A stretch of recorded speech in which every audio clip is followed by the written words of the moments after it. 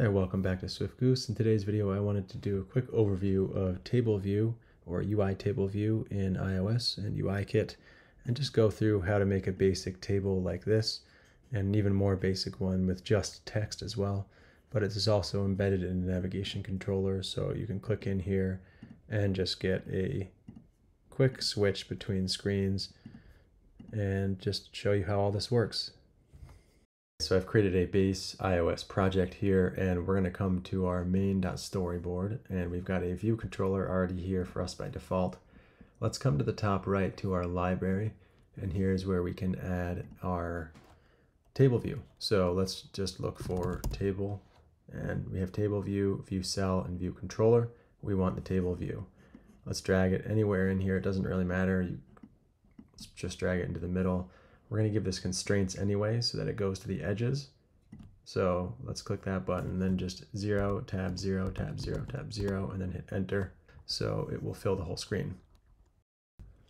And with our table view selected, we can open up the attributes inspector on the right here and change our prototype cells to be 1. And you'll see we have a prototype cell there given to us. And now we need to give the prototype cell a reuse identifier. So if you move your mouse to the middle here and click, you should get the cell. You'll know that you have the cell on the left here. So we have table view cell. And then again, in the attributes inspector on the right, we have our identifier, reuse identifier here. And we'll just call this cell for now for the purpose of this tutorial, just to keep things easy. And now we want to link up our table view with the view controller. So let's hold Option and click on our view controller and select the table view, hold Control and drag it above our view did load function here in the view controller, and we'll just call this table view. And now we can close our storyboard and go back to our view controller and do our work here. The table view needs to have an array to read from and basically populate its data with.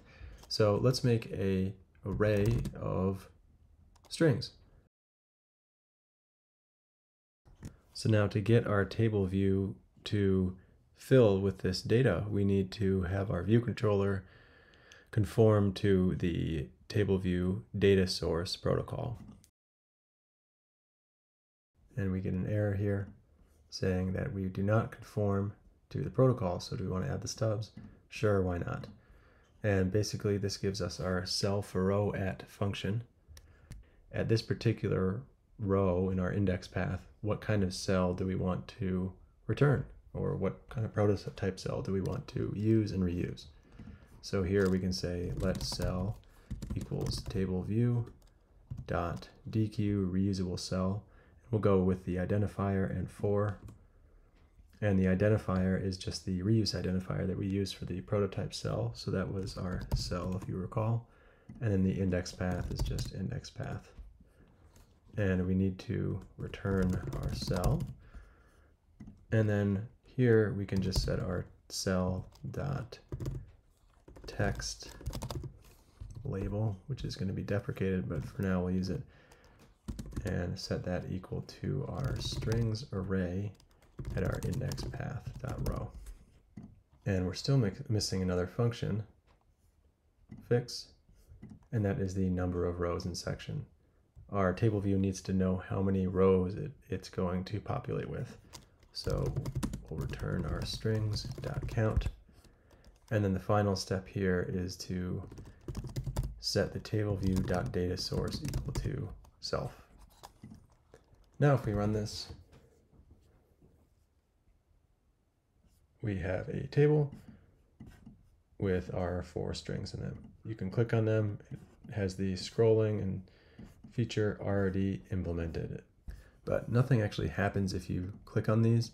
So you can click as many times as you want. It does get highlighted, which sometimes is annoying for certain tasks that you're working on. So if you want to get rid of that, you can just set the cell selection style to be none. So let's do that. Selection style equals none, and that will get rid of that problem at least.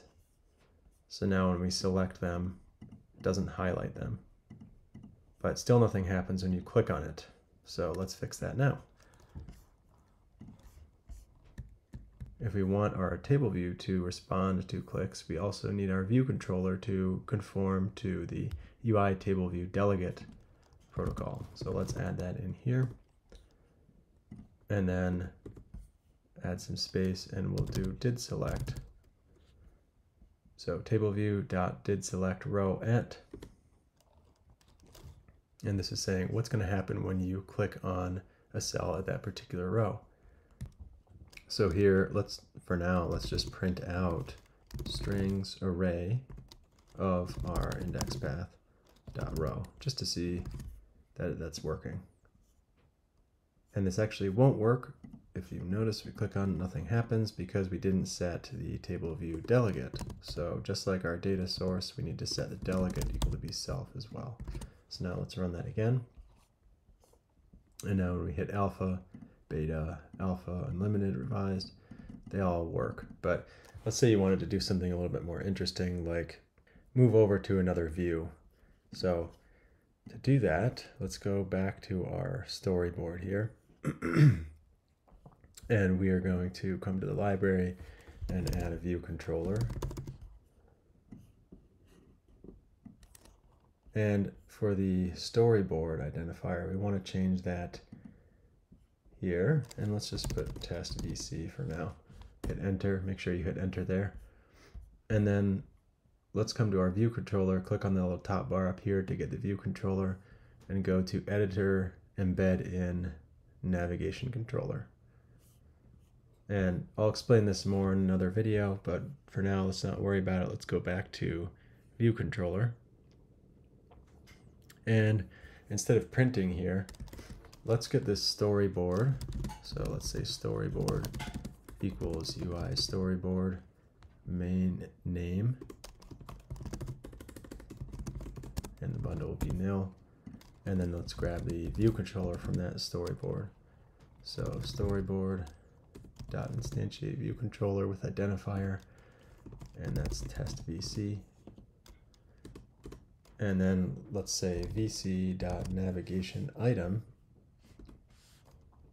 dot title equals strings of index path dot row, and then we're going to navigation controller dot push view controller VC and animated. Let's make that true. So now when we run this again, if we click on alpha, it's automatically going to take us to our separate view controller with the title of alpha and the navbar title there, and also give us a back function, which works. And one more thing that we can work on is if we wanted to customize our cell a little bit, not just to have text, but maybe also a button and text or an image, something like that, just to make it a little bit more interesting. So we can do that with xibs or nibs, and let's do that now. So let's Command N, create a new Cocoa Touch class, and let's make this UITableViewCell. And we'll just call this myTableViewCell. Also create storyboard XIB file. Sorry, not storyboard, just XIB file. And we'll put it there, that's fine. So at the top here, we have our TableViewCell and then our xib file or nib file, whatever you want to call it. And at the top, let's put our identifier, static let identifier equals myTableViewCell. And let's also create a function, static func nib.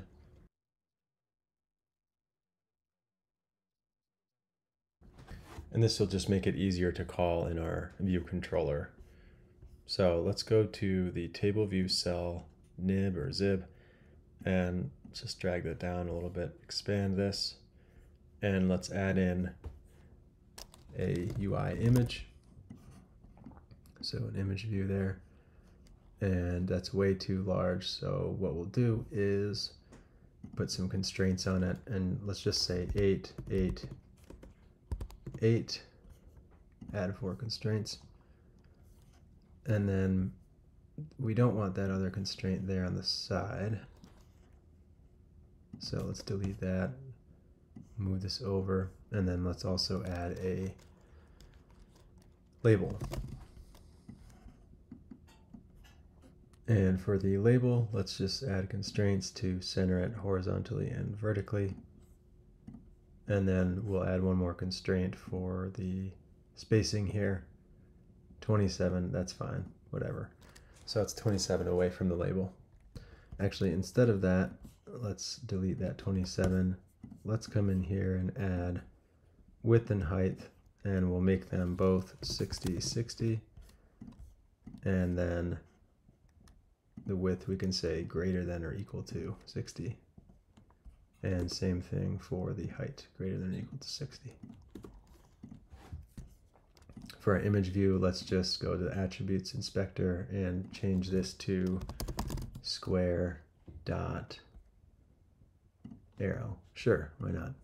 And now let's hold control and drag to create outlets. So let's call this custom image view. And then we'll also create one for custom label.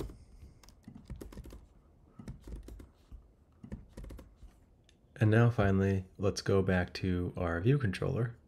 And here, when we are dequeuing a reusable cell, instead of calling the cell reuse identifier, which we had again done on storyboard, what we're going to do is call the identifier for my table view cell. So my table view cell dot identifier.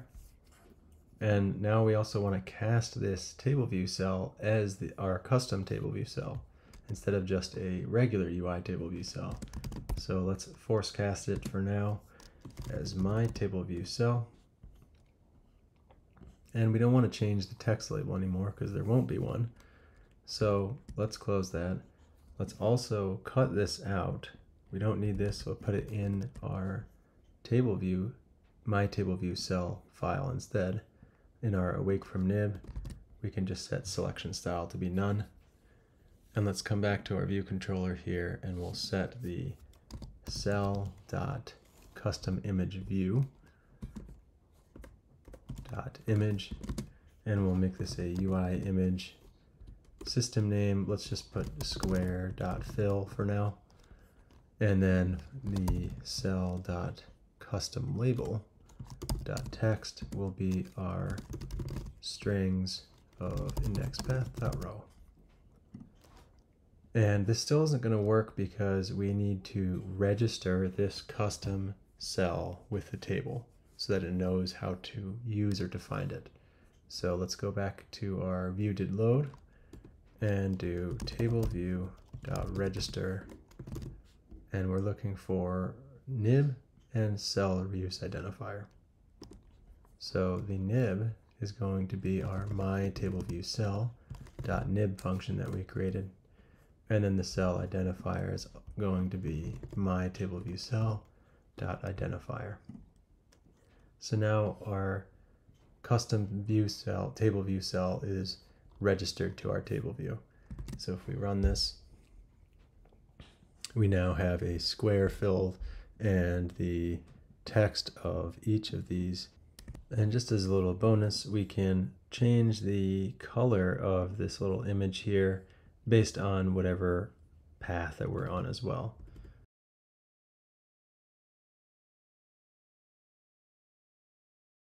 And now if we run this again,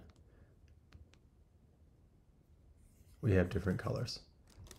So that's it for today's video. I hope you found it useful. If you have any comments or would like to see anything like this in the future or more expanded knowledge on any of this stuff, please leave a comment and let me know what you think. Thanks for watching and have a great rest of the day.